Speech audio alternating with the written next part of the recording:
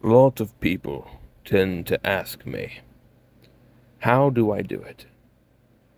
How do I make a Gore OC? How do I make it look cool? How do I make it look bloody? And I'm getting tired of it. So, what we're gonna do today, I'm just gonna show you guys because it's getting out of hand of having to hear that same question every day. Well, I'll get to it, I guess. Make sure to subscribe, just and like or whatever. I don't really care. 3, 2, 1, go!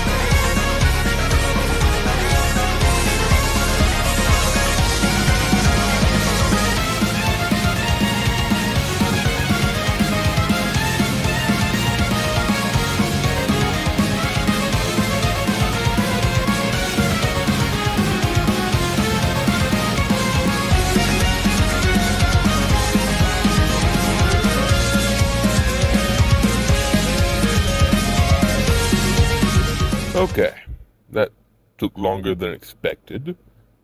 But, okay, if people want to know how to make these OCs, like how to make this very bloody style, just send them the video. Just link them the video because I'm not going to.